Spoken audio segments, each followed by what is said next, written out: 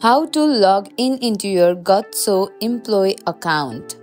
Hello everyone, welcome back to our channel. Today in this quick tutorial, I'll guide you through the step on how to log in into your GotSo employee account. As GotSo is a platform for managing payroll benefits and HR needs, making work life simpler for employees and employers.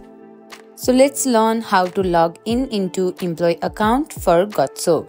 First of all, open your preferred web browser on your computer or mobile device. In the address bar, type in gotso.com and press enter. Click on the sign in button at the top right corner of the home page.